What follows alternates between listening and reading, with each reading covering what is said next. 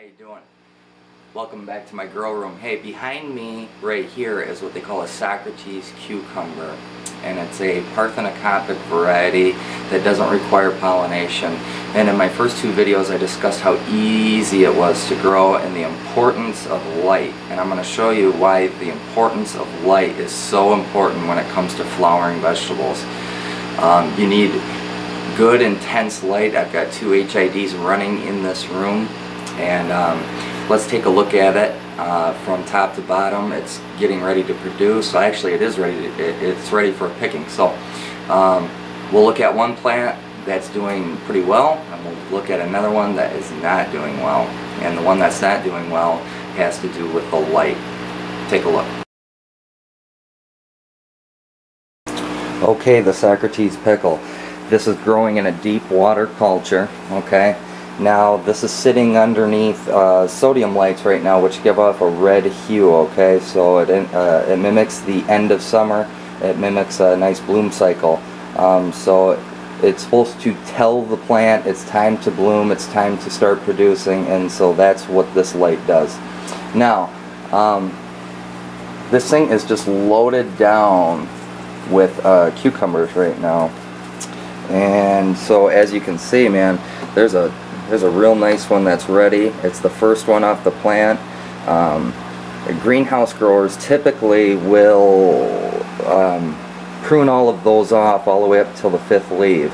So, and what it's supposed to do is encourage the vine to grow upward, and it's supposed to encourage leaf production. So typically you wouldn't see a cucumber this low on the plant. Okay, and so as we work our way up,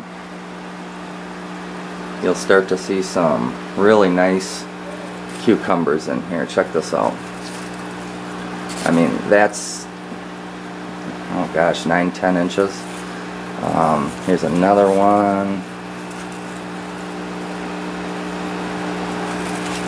Here's another one. Here's another one. And here's another one that's kind of growing a little funny. It's a little thin in the middle for some reason, but anyway, this thing is loaded down with new ones that are going to start to produce. What I need to do is I need to start picking these things so that it sends the energy upward into the new ones that are about to take off. Now, not every one will produce a cucumber, okay? So if you take a peek here, this one's likely to produce a cucumber.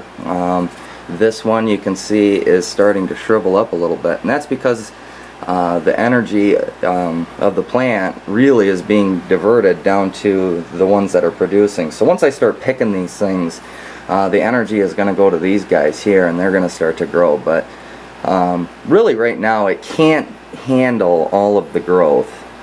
So you will lose a few, but I mean, look at this thing. This thing's just loaded down here.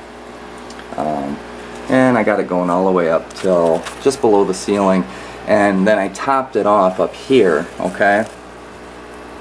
And what that does is it stops it from growing vertical. I mean, I only got 8-foot ceilings down here, okay? And what you'll notice is the side shoots will start to come out, like right here, and these will start to produce. So you want a side shoot at each leaf node. Side shoot should come out, and it'll start to cascade its way down. So this is a really cool plant. I'm really digging it. This is my healthy one. There is a little bit of leaf curl here, but I mean, these leaves are just huge. They're bigger than the size of my hand. The leaf curl, in my opinion, I've heard rumors, or I've read stuff online that says, you know, it's too much nitrogen and it can cause leaf curl, or it's a nutrient deficiency.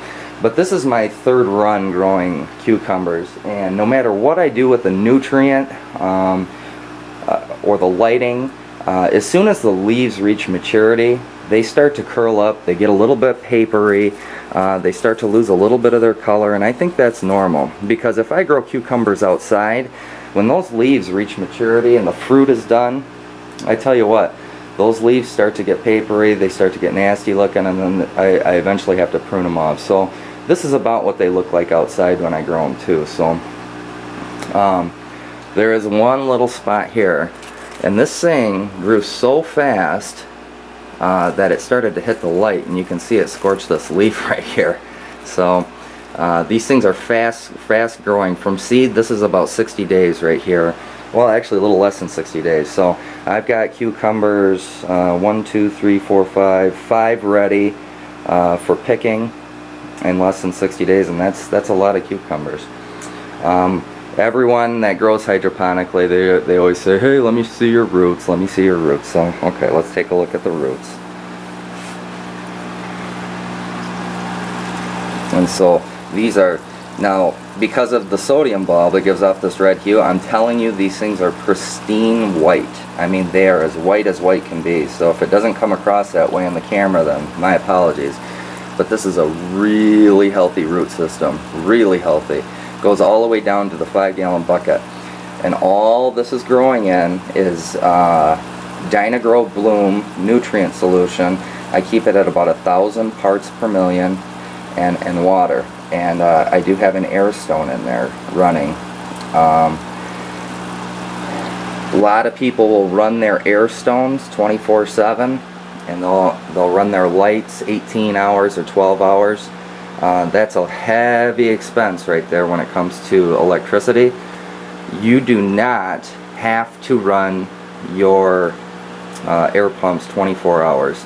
If you leave the nutrient solution a little bit below full, okay, and you leave some of the roots exposed to oxygen, it's going to get some oxygen. So what I do is I run these things at 12 hours. They've got, when the lights kick on, the pumps kick on. When the lights kick off, the pumps kick off.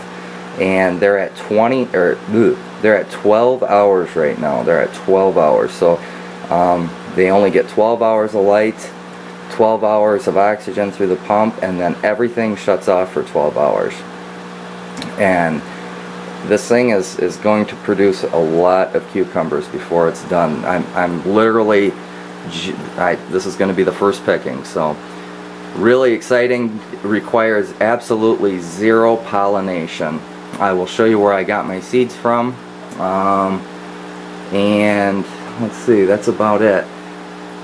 This plant right here was grown in full right in front of the grow light, and I had mentioned that the grow light, it's so very important, right, for cucumbers and tomatoes and things that flower to get full light.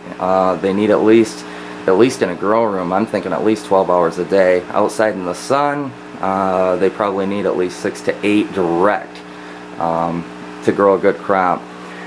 This particular plant, same exact species. You've got yourself a cucumber, Socrates Cucumber.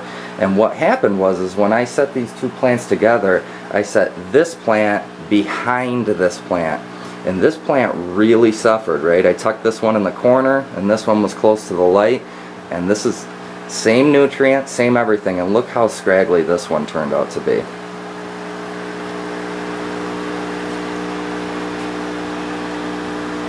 You'll notice something else too. No ripe fruit on it. None. Not one.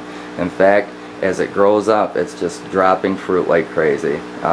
It's shriveling up and going down. So, not real excited about this. In fact, I'm going to tear it down today because I don't think it's going to produce anything. And so, lesson learned. These cucumbers need full light. They can't take secondary light behind a plant. It's not going to get to them. It's not going to produce fruit. So that is very important that it gets plenty of light. So I'll probably do another video on this when it gets towards the end, so I can get a total count of cucumbers collected from one vine. And so I'm calling this one a success right now. I'm really pleased with it. So I will stop rambling. I will again show you the nutrients and the seeds.